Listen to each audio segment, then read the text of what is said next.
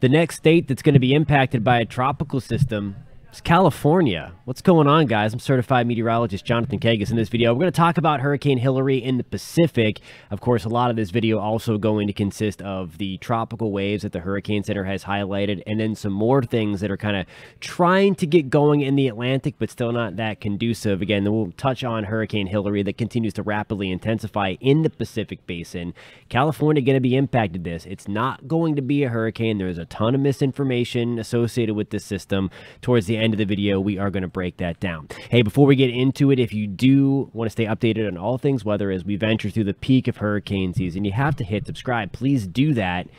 Hit that alert bell. You'll be notified anytime we post new content as well. Here we go. Here is the update to the tropical Atlantic basin here. There are 3 waves the Hurricane Center has highlighted. We're going to go over each area individually as well.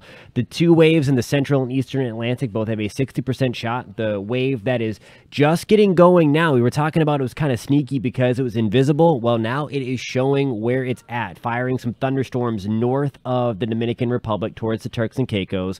Its development opportunity, though, resides in the central and western Gulf of Mexico. The Hurricane Center given that a 30% shot for development over the next several days. All right, so we're going to break all of this down.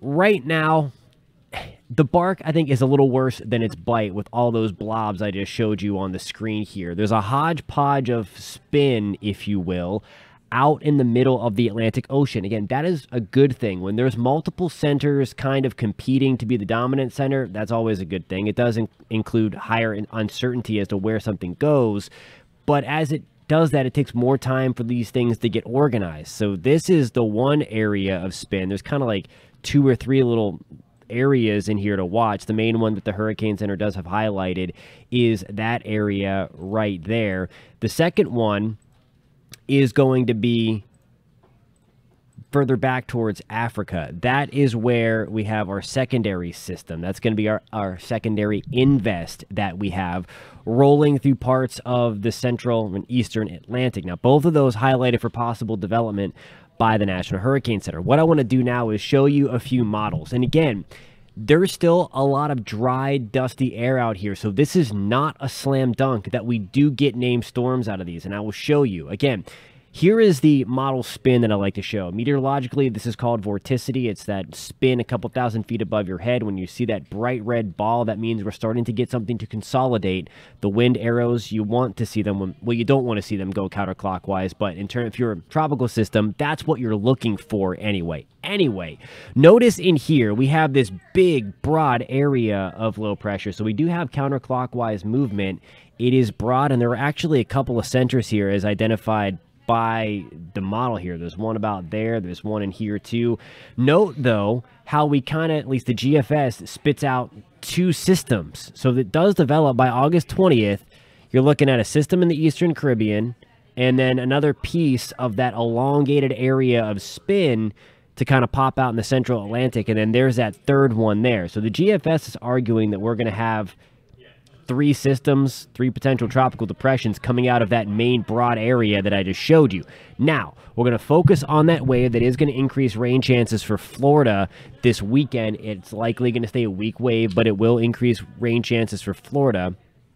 It's post-Florida that we're looking at the potential for development. So you see those kind of red blotches there. You see that wind field coming in out of the southeast and then kind of kinking back towards the southwest.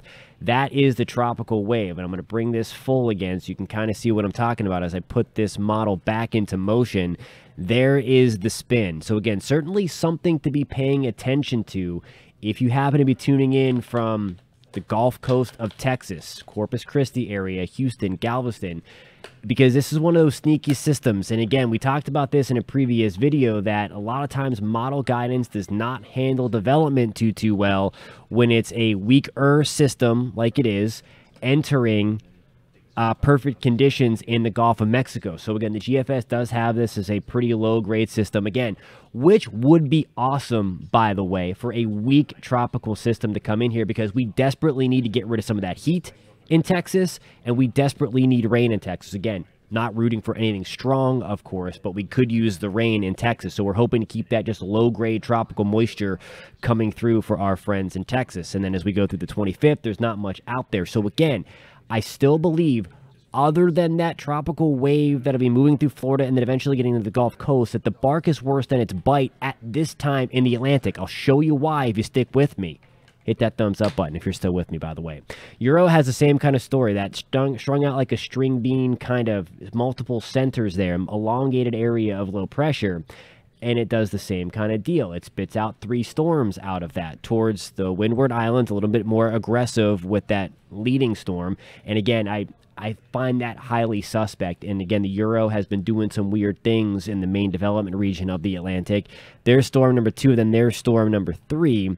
Here is the tropical wave moving over Florida this weekend, and then eventually it also tries to develop it now. The Euro is becoming a little more on board. This model has not been on board with the tropical wave. So again, I mentioned in yesterday's video on the 16th that we wanted to watch trends on this, because this is when you need to start latching on to see if the models are starting to realize, hey, there's a tropical wave out there, and hey, there's limited wind shear in the Gulf of Mexico. Okay, we might be able to get something developed here. So let me bring this back full to get my head out of the way, and I'm going to move this, the camera view closer to the Gulf of Mexico. That's the wrong way.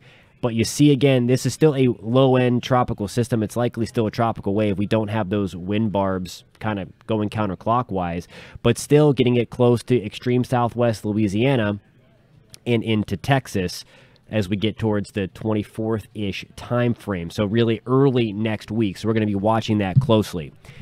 Here's the deal. We have our 2 invests, our areas of investigation as designated by the National Hurricane Center. Look at where they are. Okay, the 2 L's mark the spot, but look at what they're going to have to contend with. If they jog north any little bit, which, again, they're going to, we will have the opportunity to really ingest some dry, dusty air into those systems. Again, that's not good for the system. That's great for us. So I mentioned before that there's a bunch of different areas of spin kind of competing to be the dominant one right now. It's like a cage match going on into the central Atlantic. That's also going to have to fight off not the greatest environmental conditions. Again, that's good for us, bad for the storm. So still highly suspect of what goes on with these 2 entities, and this one likely going to head up in that direction, and it's a couple areas of spin, as I showed you, it could come out of there. We're watching it closely, of course, but I showed you before, too, there's that kind of sneaky development in the Eastern Caribbean. That's typically a tropical cyclone graveyard, and look at all the dust that's in here anyway. I don't know. I don't think it has a real good shot there. But again, it's August. It's the peak of hurricane season. We are watching it closely. All right, I want to show you the wind shear here, and this is going to be, again, the most concerning part for that system to develop, potentially anyway, in the Gulf of Mexico. Will there be enough time? That's really the main question, because wind shear is on the lower side. Where we're looking for wind shear, it's the color here, and this is over the weekend, so as it emerges and leaves Florida, we start to see some of that shear back off. Here's early next week, so the system, as I bring this back full, my head keeps getting in the way. The system would be right about here, so note the low wind shear associated with that. So it does have the proper ventilation to breathe. The water temperatures are extremely warm out here. So good environmental conditions. Unfortunately, again, we're seeing how many models actually latch onto this. There's model support for something weak, but again, a caution. A lot of times guidance does not really hone in on the strength of these things too well at this stage in the game for where this is headed. So we want to watch this closely. If you happen to be tuning in from the Gulf Coast of Texas, again, all fingers are crossed here for a nice surge of tropical moisture so we can get rid of some of the dry weather and the heat that we've been having. Also, though, look at all the wind shear that starts to develop through the Atlantic. Again, where we're looking for the colors here, that is where the wind shear is. So over the extreme southwest Atlantic, over just north of the main development region, it's doing better. Environment okay right in here, but now it looks like we may start to see the effects of El Nino really start to show up. And that would be awesome, because that would mean that not only do we have some dry, dusty air for those storms, and again, if you've been with this channel for a while, I'm going to kind of go off on a tangent here. We mentioned about where was the dust in June. There was hardly any of it when we typically have a lot. That allowed Brett and Cindy to develop. Now we have way higher amounts of dust than we should for the middle and latter stages of August. So that is going to help to keep things, relatively speaking anyway, at bay. The dust is not the end-all be-all, but certainly it is a good thing to have if we're, again, tracking those storms. Speaking of tracking storms, again, I've been talking about the Eastern Pacific, and all the rage has been the Eastern Pacific. We had Dora across all three basins of the hurricane. That rapidly intensified.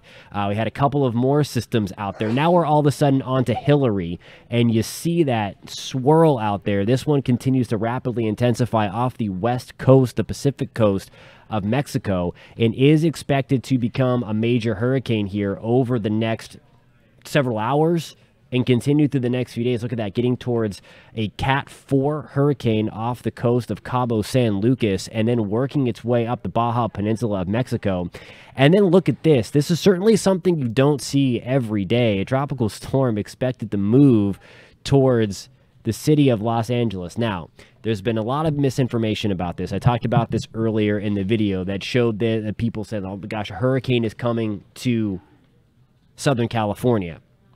There's going to be a lot of rain. There's going to be a little bit of wind. You see it there, the center of circulation crossing the United States border there with a 60-mile-per-hour tropical storm. Now, we'll have to see if it ends up holding all of its tropical characteristics. It could be a post-tropical system. Certainly the latest update here from the National Hurricane Center, while they did have it as a post-tropical system earlier, they have updated it, and they still believe it is going to be tropical at this time. Then it moves up into Southern California and then eventually becoming post-tropical as it kind of works towards the Sierra Nevadas. Again, all of this is super, super weird. It's the first time since the cone has been implemented by the Hurricane Center back in the early 2000s that Southern California has been in a cone. So it's really weird that at least in the United States, we're talking about the West Coast being impacted before with the tropical system before the Atlantic side, which is really, really weird. Once again, I want to show you some of the rainfall here really quick when it comes to California. And again, this could be a really ugly kind of flood threat here. Look at this towards Joshua Tree National Park. I mean, this is a model forecast, and a lot of times these are underdone because of the tropical nature of the rain that's falling. It comes down a lot heavier, but anywhere from 4 to 6 inches of rain towards Southern California. That bright yellow bullseye there that you see just to the east of San Diego, where they could pick up anywhere from 2, 4, 5 inches of rain.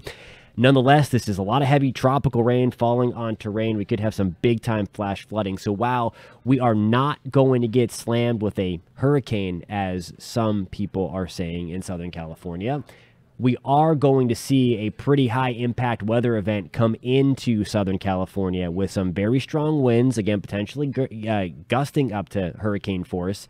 But it's going to be about the rain and the flash flood potential, really, as we move into the second half of this upcoming weekend and then into the early part of next week. Again, that is the expected rainfall there. And some of these numbers could be underdone as we move into the early part of next week. So some crazy stuff on the weather front there. Thank you guys so much for tuning in. Again, we are keeping a close eye on those Atlantic tropical waves, especially, again, the antennas need to be up on that little tropical wave that's north of the Dominican Republic and Haiti right now. Watching the central and west Gulf of Mexico for potential shenanigans there, but hoping for just a nice low-end moisture surge to help our friends out in Texas from the heat and all of the lack of rain that we've been not having this summer. Thank you guys so much for tuning in. We'll catch you next time.